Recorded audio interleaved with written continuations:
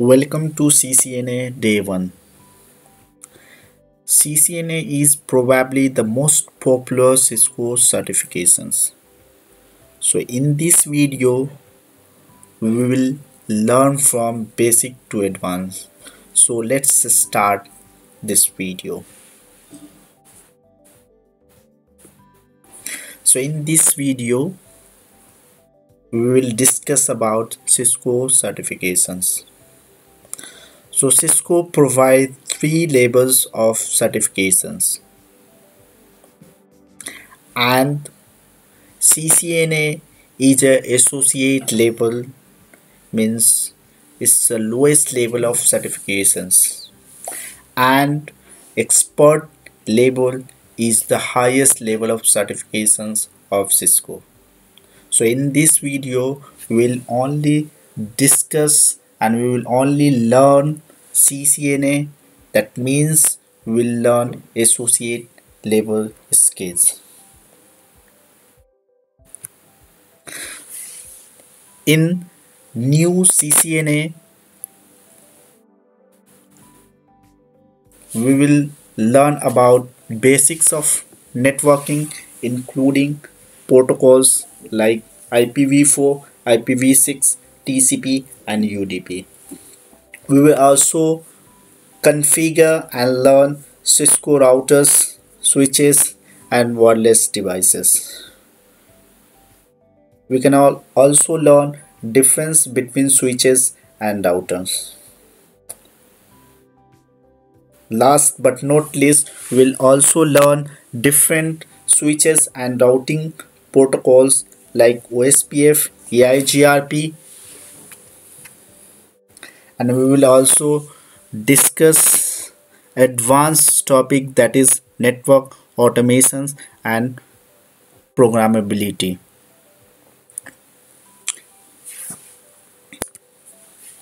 So in this video we will also discuss about knowledge. So in this knowledge we will discuss about theoretical knowledge and practical knowledge. So in this theoretical knowledge, you need to understand how certain network protocols work. In a practical knowledge, they ask questions about configurations, command, and output of the command. If you want to be CCNA certified but you don't have idea where to start, what to expect, this is for you only. So better to understand CCNA, you have to do two things. First, you need to study theory and then we'll go through the lab. So in this study theory, you need to learn about different network protocols that we use on routers and switches. In a lab, you need to configure routers and switch, learn the different commands and outputs. So we will discuss all these things in upcoming video,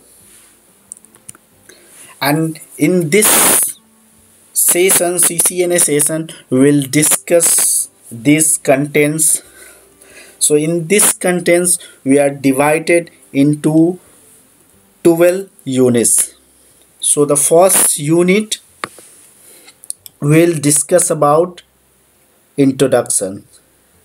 In this introduction we will discuss about how to study for CCNA, how to study networking, how to build CCNA lab, and what is networking and networks all. In the second unit, network fundamental, we will learn and discuss about introductions to the OSI model, and we can also discuss about TCP and UDP. We will also learn about DNS, and we will also learn about command prompt, that is Cisco command line interface. In this network fundamental, we can also learn about mode, that is user mode and privilege mode. In the next unit, network access, in this unit we will discuss about LAN, VLAN and trunks, spanning tree and wireless. In the next unit, IP connectivity, we will discuss about introductions of IT connectivity, IPv4 subnetting, routing, OSPF and gateway redundancy. In the next unit, IP services, we'll discuss about the services like DHCP, SNMP, NAT and quality of services. In the next unit, we'll discuss about IPv6, how to find IPv6 prefix, and we can also discuss about IPv6 static, DHCP server, IPv6 configuration. In the next unit, we will discuss about security fundamental. In a security fundamental, we will discuss about access list and many more. And the next network management will discuss about CDP, LDP, Telnet and SHS, NTP, syslog and Cisco IOS file, and we will also discuss about how to upgrade Cisco IOS image. In the next unit, network design, we will discuss about Cisco campus network design and the spine and leaf architectures.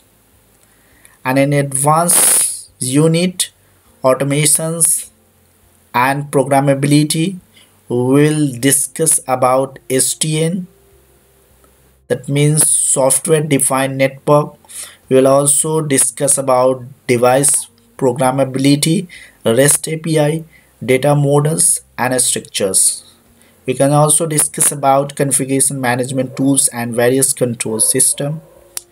Last but not least, we will discuss about cloud computing, virtual machine and containers.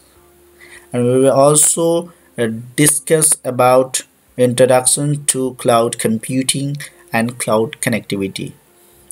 And the last, in a bonus video, we will discuss about practice exams.